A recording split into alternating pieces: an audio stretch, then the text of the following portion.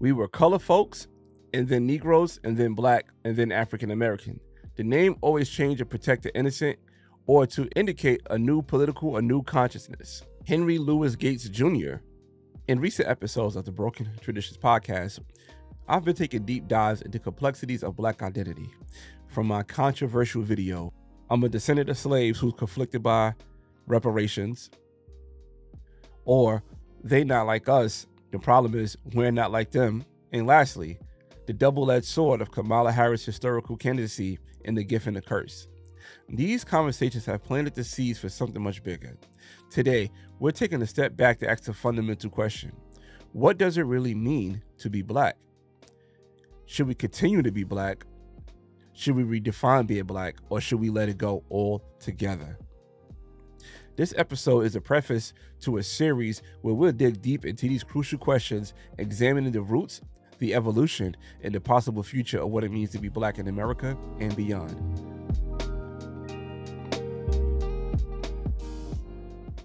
What's going on, y'all, man? Welcome back to the Broken Traditions podcast with your host, LaRon, aka Real Rap Ron. In this week's episode, I want to have a discussion. Being Black. What is being Black? How do you become Black? How did we become Black? And should we continue to be Black, or is something that we should redefine, or should we let it go? This conversation is the building blocks for future episodes about being Black. And at the end of those episodes, about 5 or 6 episodes, I'm going to give you my conclusion on what should be the determining factor of being Black. Should we let it go? Should we continue to hold on to it? Should we redefine it? And I want to really dig deep into this, really have a conversation, right? This conversation came from a number of things. One, it came from previous videos, right? Like, I'm a descendant of slaves who's conflicted by reparations. Another video, they not like us, but the problem is we're not like them. Another video I did, Kamala Harris, the gift and the curse, talking about her candidacy and how it's a gift and a curse. But a part of that video, a part of that episode with Kamala Harris, we talked about her racial identity and if she's Black or not, right? Me personally, I'm okay with Kamala Harris calling herself Black, because you guys called Bill Clinton Black for playing the saxophone on the Arsenio Hall. So I'm okay with Kamala Harris, right? But those 3 episodes is part of the building blocks why this episode started, and this episode is also the building blocks for future episodes. But another building block for the episode is a question that I was asked, or a question that was put in front of me by Maurice, right? I met Maurice he was my Lyft driver last week when I went to go meet up with LDBC in Atlanta. And I knew it was going to be an interesting ride because Maurice pulled up in a Porsche, right? He pulled up in a Porsche. It was like a nice Porsche, fully loaded Porsche. And we started flowing, having conversations. And he asked a question, or he put a question in front of me that was so profound. Maurice said, how do you act like yourself if you don't know who you are? So those episodes, conversations like that with Maurice, conversations I've been having offline, online with different people, either with comments or emails or, text messages or, DMs or whatever. All these different conversations I'm having with people. When Maurice said, how do you act like yourself if you don't know who you are? I'm saying to myself, how do I know how I'm Black? Because if you read books, right? Like me personally, if you're watching a video, you see 3 books behind me. The Warmth of Other Suns from Isabel Wilkerson, that is about the migration of Blacks in the South moving to the North after slavery.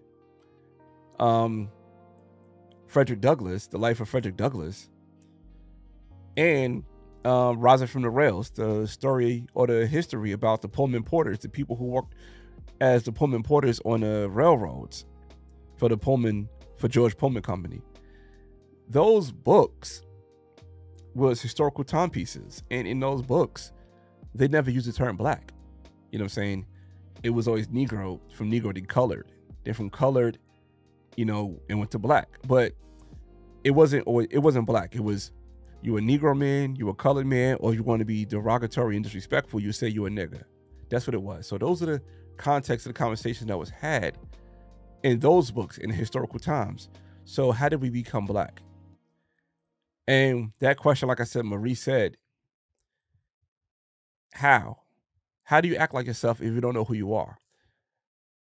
Do you know or do you remember when we became black? The term black as a racial identifier for African Americans became more widely adapted in the late 1960s and early 1970s, particularly during the Civil Rights Movement and the rise of the Black Power movement. This period marked a shift on how black people referred to themselves, moving away from terms like Negro or colored to embrace black as a symbol of pride and identity. And I had to do some research, right? We became black during the Civil Rights Movement. And the reason why we became black, because the people who was in the Civil Rights Movement decided that since the stigma of black people from Jim Crow and all the disrespect and derogatory and the separation and all that stuff that made black people feel inferior, it was time for us to now identify ourselves. So instead of us being colored and Negro, from us seeing those signs, knowing that we had to go through those doors to use those dirty bathrooms or had to go through those doors to sit in those dirty seats in the theater, since now that we have those things ingrained in us, when we see those words that describe us, let's now redefine ourselves. Now let's break that tradition of being a Negro, of being colored, and now let's be black. So it was something that we did to redefine ourselves in those situations.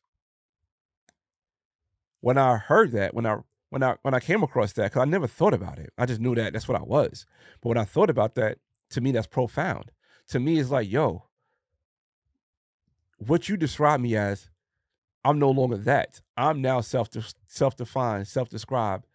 I'm building up myself to have a conversation who I want to be as a man, as a woman, as a person, as a child. That's why you start seeing the afros in that time as opposed to the conks prior to that.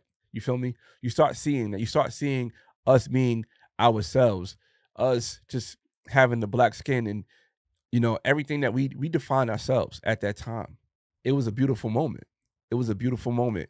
And broke away from the traditions of being in the inferior mindset into now a superior mindset, right? And I thought that was a great thing once I learned that history, but also realize it in that history that we had to break away from being Negro, from being colored. Now we fast forward to now, should we break away from being black? That's what I'm going to ask. Long story short, to get to that whole type of scenario, right? I want to ask, should we break away from being black? And knowing that was the reason why we became black, should we become something else or should we just let it go altogether? Should we just be American? Should we just be Jamaican or, you know, Nigerian or whatever, you know, description you want to give yourself from nationality wise, right? Should we just identify with that?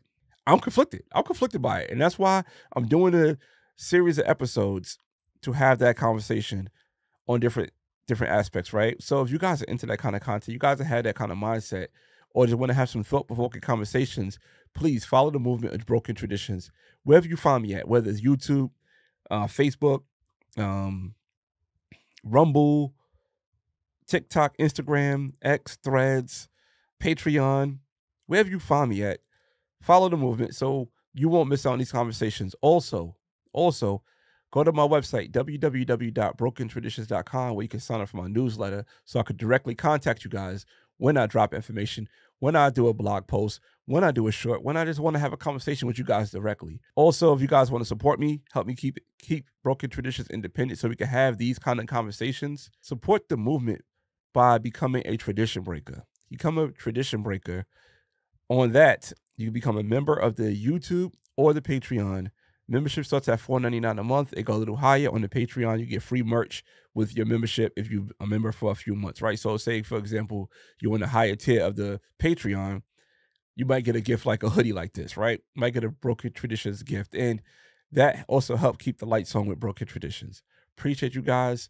Appreciate everybody who's part of the memberships. And last week during the memberships, we had a recording of an episode that was recorded in front of a live online audience with myself and this Bohemian guy, Rogan, right? A great conversation that's a part of this conversation that's come to follow. So if you guys are into that, like I said, Follow the movement. If you want to support, become a member, or just Cash App or PayPal. I'll put all the links for everything in the descriptions or in the show notes. Or first, let's go to this whole cultural adoption of being black. Because who's black, right? I talked about Kamala Harris. I said that she's more black, but you guys gave it to Bill Clinton the past of being black, but not Kamala Harris, right? Who's black? I'll take it back to a rap group from the 90s that blew my mind that they came out with this. I was a kid and I still didn't understand it. I still don't understand it till this day. Deontay Wilder voice. Young black teenagers. Have you guys ever heard about this rap group, the Young Black Teenagers from the 90s? It was literally a rap group called Young Black Teenagers. And this rap group were men that were white in their 20s. So they wasn't young, they wasn't black, or they wasn't teenagers. But that was the name of their rap group. And their reason for the name of the rap group is to spark a conversation that perhaps hip hop could be a portal into blackness. You don't have to be born, quote unquote, black with black skin, but hip hop could be born into a portal for you to get to be a black. It's that easy. So Bill Clinton playing the saxophone, that's black. Young black teenagers saying that the young black teenagers, even though they white men in their 20s, is black. We allowed the floodgates to be so loose and fluid with being black.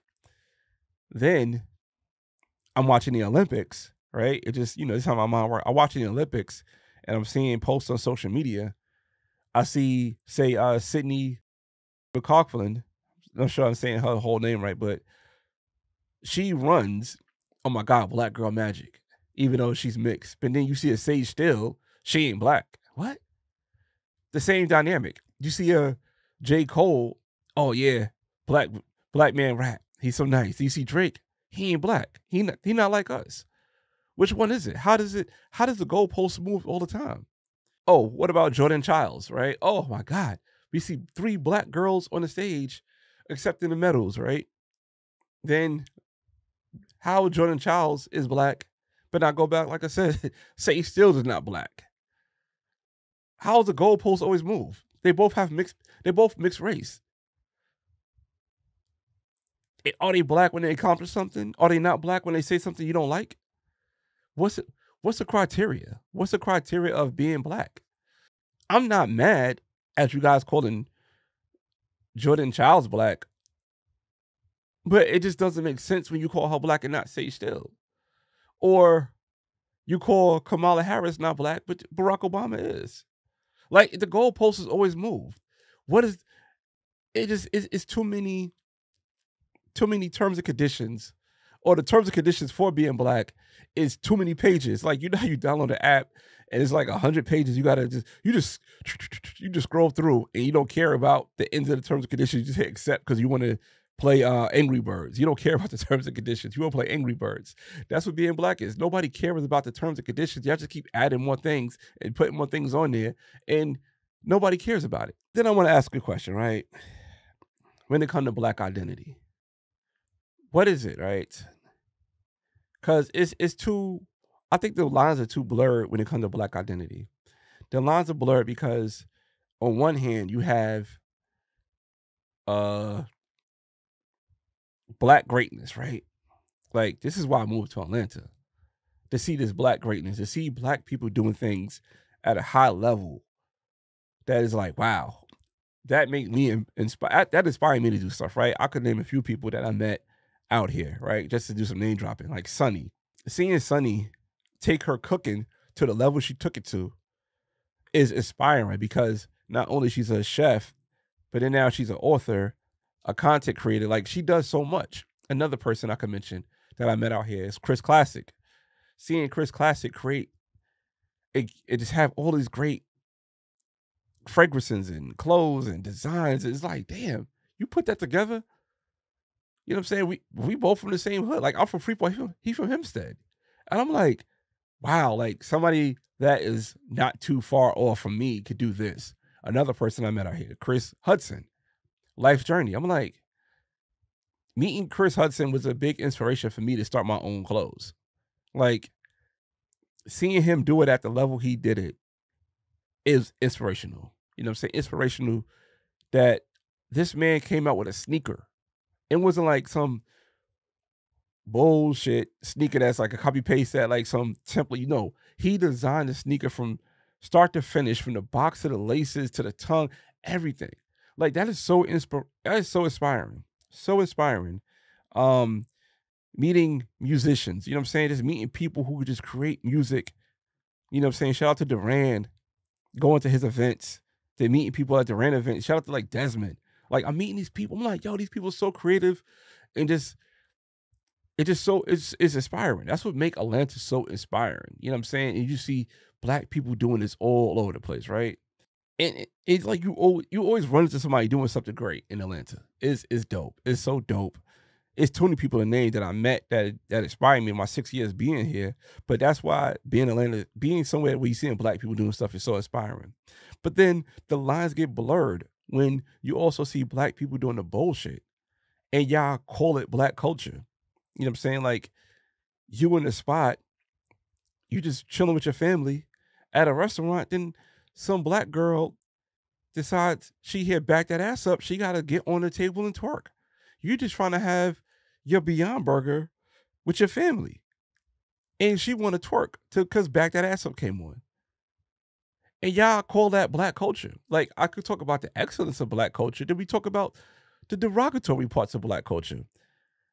You know what I'm saying? You go to a gas station, some dude come in a shiesty try to rob you. Not to say it's Atlanta. I mean, all right, I'll give you an example, real life example. I'm in St. Louis. I'm at a gas station. These two dudes try to rob me from my iPhone at St. Louis. I'm in LA. I'm hearing rat-tat-tat-tat-tat. Somebody shoot up a line at the club. So it's not just Atlanta that have bad influences with black. It's all over the world. It's all over the country. I can't wear this hat in LA. I'm from New York. I can't wear a Yankee hat in LA. Not because the Dodgers are so great, because this stands for some game. I can't wear my Atlanta hat. That's another game. Y'all put that as black culture. Y'all idolize people who are promoting the worst of our culture. You know what I'm saying? Like I talked about gang culture. We literally had Snoop as the ambassador of the USA in the Olympics. Snoop was taking pictures with Detective Stabler from Law and Order SVU throwing up crit at the Olympics in Paris. So we promote the worst of our culture. We promote the sexy reds. We promote the worst of our culture and call it black culture. That's why the lines got too blurred. That's why I ask, should we just let it go? Because the lines are so blurred now. You know what I'm saying? We can see excellence in a brand like A Life Journey just be so dope. Then we can see the derogatory of some girl that want to twerk on top of her Kia Optima at the gas station because Lotto came on. Why is it the same? Why we don't detach ourselves from this? We don't. And that's why I'm like, I want to start having conversations to build up to say, yo, black culture, let it go. Black culture, hold on to it. Black culture, let's redefine it. But we got to do something. In my opinion, we have to do something. Man, let me know how you guys feel about this. I'm already recorded one episode for this. I have more episodes coming up. More people I need to reach out to, more scheduling I have to do. But let me know how you feel about this, man. Like I'm talking about the global impact of what black culture look like and how we treat it. I'm talking about the black votes. I want to talk about black women. I want to talk about black men. I want to talk about all of it. I want to break it all down to come to a conclusion of what is black culture and should we hold on to it or should we let it go? Because we let go of Negro. We let go of colored. Never mind. We ain't let go of nigga. We let go of those things because those things is something that we needed to detach from. Appreciate y'all, man. All right, man. Till next time. Peace. Real Rap Ron is signing off. All right, later. One.